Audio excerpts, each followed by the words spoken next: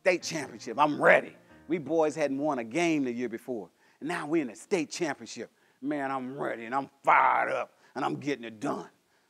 And there's 3 minutes left in the game, and Worm hadn't made a shot all night. And I grabbed Worm. I said, Worm, you ain't got no heart condition or nothing, right? Okay, good. So I have to ask. So I'm looking at him. I said, Worm, the school needs you. The community needs you. The team needs you.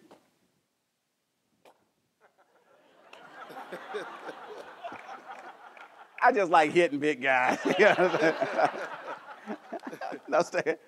I said, Worm, I want you to get out there and get ferocious. And I pushed him, and Worm was like this. He was going like, I said, Worm, get out there and get ferocious, boy. He was going, I said, Worm, get out there and get ferocious. And he looked at me and said, Coach, is ferocious on our team?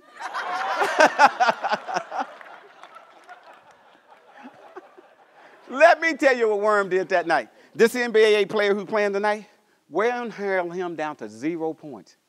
Worm scored 8 points himself, and we won another championship. I learned a very valuable lesson.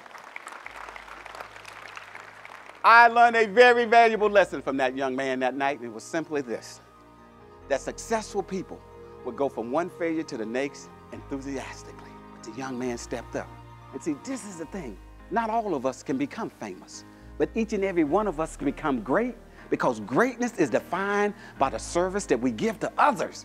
You gotta give great service, period.